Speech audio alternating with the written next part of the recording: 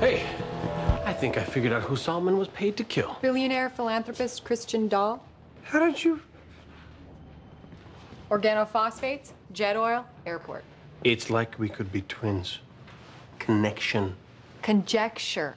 Okay, so maybe Gloria was telling us the truth. Maybe Sarah was having an affair. Well, that makes perfect sense. Sarah was separated from her husband, Vince. After long, grueling days at work, she'd go home to a cold, empty apartment. Feeling lonely, betrayed, she seeks comfort in the arms of this mystery man. And she decides that she wants her husband back, so she writes his mistress, Mandy Bronson, off the show in order to save their marriage. And her next step would be to get rid of the other man. So maybe the other man didn't go off quietly into the night. Do you two practice this when we're not around?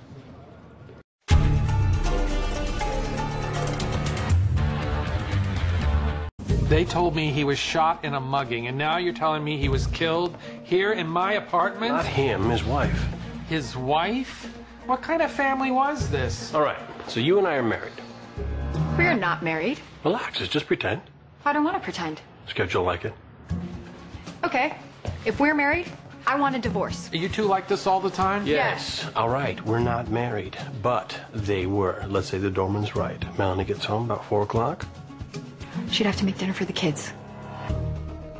Then Sam comes home. Baker's hours, around 6 o'clock. Figure kids have already eaten. So they're what, watching TV in the bedroom. In my bedroom? We're on a roll. They have a fight About the affair. about Philadelphia. Things get heated. And she turns her head. He whacks her with something. A pot. Or a pan. Bam, fractures her skull. It's over.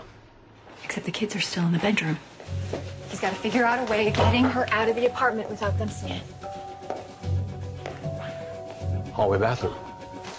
He needed to buy time. Okay, so he puts the body in the tub, closes the door, and tells the kids that Mom went to the store. Which, according to the case file, the doorman was never able to substantiate. Okay, so no car. How does he get the body out of the apartment?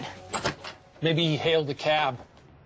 Yeah, maybe the cabbie and the doorman helped him stuff the body in the trunk. How much do you tip for that these days? The doorman. Castle, I'm joking. What? Mrs. Finnegan, what is this? Oh, well, that's their engagement album. It just came. Sue made it for the wedding. Every guest was going to get one. This looks just like The Arctic brochure Fletcher handed out. You said Sue made this? Yes, she's a graphic artist. How long has Sue known Elise? Oh, I don't know. A year, maybe?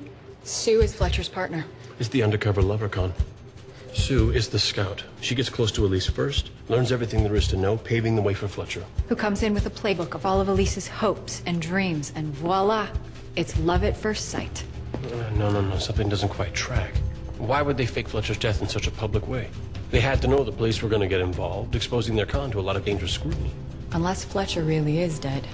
If her dad is right and Fletcher really fell in love with Elise, And was going to give up his con man ways. then Sue stood to lose a fortune by not finishing the con. And if Fletcher married Elise, then Sue had no chance of pulling off the con on her own. So Sue takes matters into her own hands. She kills Fletcher, shooting him in the face, making sure positive ID is impossible. Bingo. But what about the phone call from Stephen? Well, she must have faked it somehow. Why?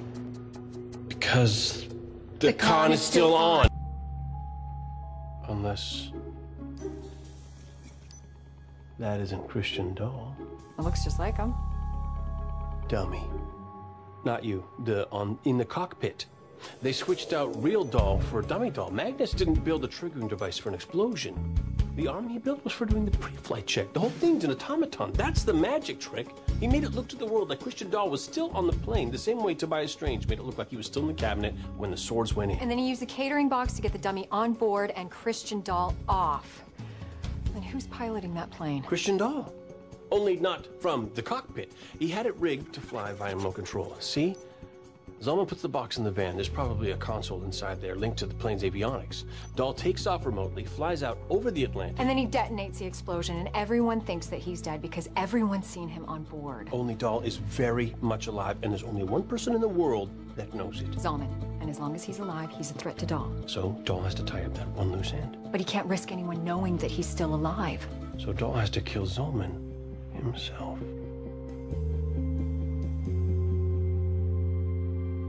What? Nothing, so what do we do now?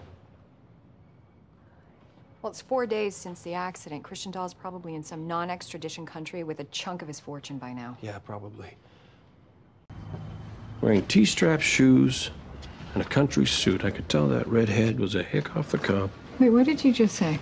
Well, that's just how Joe described her in his diary. No, the part about the shoes? T-strap. It's when the strap comes over the... Yeah. Can I just call you back? Okay. Take a look at this photo. There's a shoe next to the car, and look at what kind of shoe it is. That's a T-strap.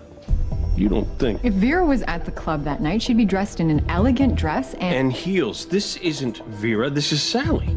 Yeah, but it can't be Sally. The bartender said that he saw her months after the murders. Unless... He lied? That was over half a century ago. Why would he lie about that? Beckett, I just realized something. Huh? I can't give you anything but love. What? That's what was playing when we interviewed the bartender. Right. Right. He said that that was the best version of the song. It was Louis Armstrong's version. In Joe's diary, he says his favorite performer is Satchmo. What's Satchmo's real name? Louis Armstrong. Put it all together, the answer is clear. Mission accomplished. Right. He didn't say he actually stole anything. The mission was to make it look like a robbery. And the best way to make it look real, to fool the police and the insurance company, is to actually break in, yet steal nothing. And Helica set this whole thing up. And the only other person that knew was Wendell. She couldn't afford to let him or his sister expose her secret. I call that motive for murder and probable cause for a search warrant.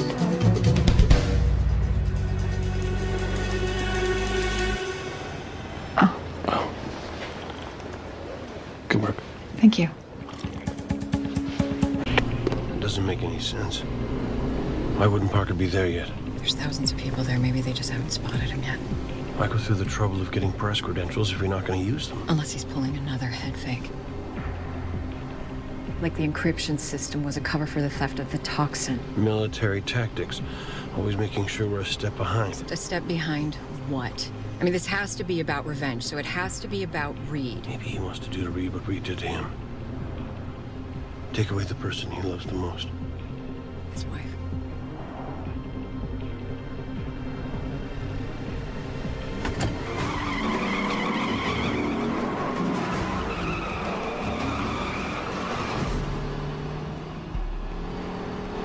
Beckett, why'd you turn around?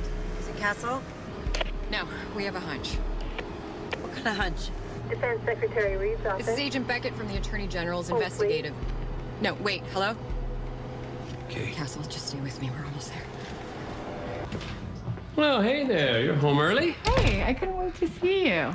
So I picked up a bottle of wine on the way home. It's your favorite. Oh, that is such a big glass.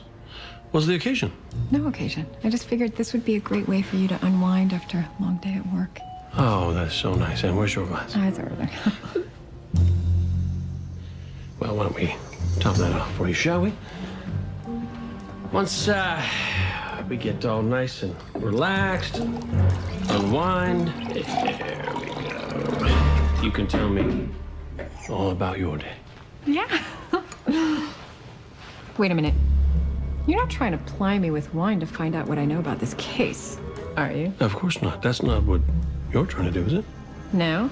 Okay. Because if you were trying to find out what I know, that would mean you're stuck. I am not stuck. Good. Because I'm not stuck either. So you do know something? Maybe. All right, this is crazy. If we both have something, why don't we just trade? Castle, I can't. You know that. Oh, can't. What happened to that rebellious girl with a leather jacket and the motorcycle? Would she say can't? She enforces the law now and drinks expensive wine. Then think about our victim. Are you really going to let a couple of silly rules stand in the way of bringing Shayna justice? Okay, fine. We'll do it just this once. For her. You first. We'll go at the same time. Ready? Yeah. She was Shayna had looking an into old old police boyfriend who records at died Radnor University. Wait. She had an old boyfriend who died at Radnor University? How long ago? 15 years. His name was Jeff Whalen. He drank too much at a party and fell out a window. If she was looking into old police records... And interested in homicide law? She must have thought that his death was more than just an accident. She was investigating a murder. And somehow that got her killed. Oh my God, I missed this.